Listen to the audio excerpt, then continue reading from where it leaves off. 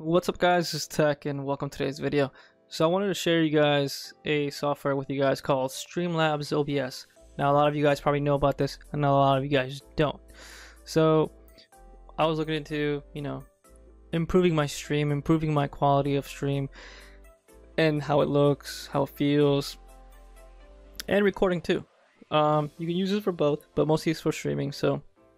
But I'm probably gonna use this for recording as well. So now, STREAMLAB's OBS is obviously the same as the competitor, its own partner, OBS Studios, but this was probably not even up there before. I think 6 years ago when I saw this, or 4 years ago when I saw it, 4 or 5 years ago when I saw this, it wasn't really like that improved as it is now. It's amazing the features that it has. And obviously the features I'm not going to go over because right now I'm mainly recording the inside content on the screen, not outside. So on the next video, I'll show you guys the themes that I got, how the editing works, what the app store is, and the dashboard and how the live content looks. So for now, let me show you what my setup looks like. So let's get to it. So it starts from the starting screen. Be right back. And then you got the extra, which you could put your, you can put in your YouTube, your Twitch, and all that stuff, which I disable. So if I enable it, you got Twitch, you got other ones, and obviously something I don't know much about. But anyways, so that's that. And then you have your live scene. So my live scenes are all disabled for now. I'm gonna enable it now. So I'm gonna start with let's start with my top bar. So there's my top bar, and then obviously my logo.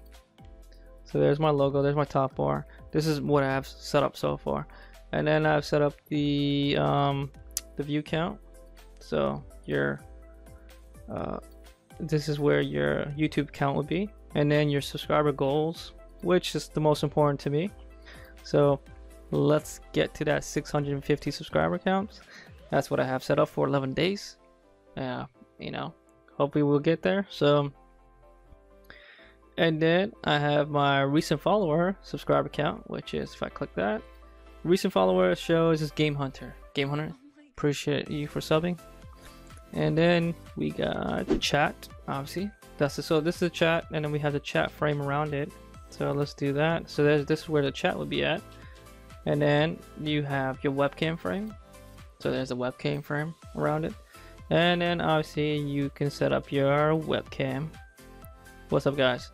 So that's how it looks. And then you got your background layout until your game starts. When the game starts, it picks up.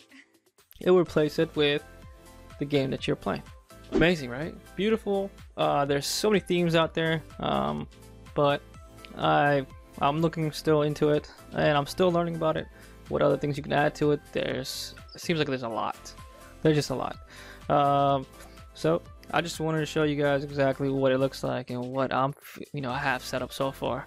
So hope you guys enjoyed this. So upcoming streams and upcoming recording videos, this is what I'm gonna be doing. So trying to keep it, get better as much as you can, right? So, and you enjoy doing what you gotta do. So anyways, that's that for now. Until next time, guys. I'm out.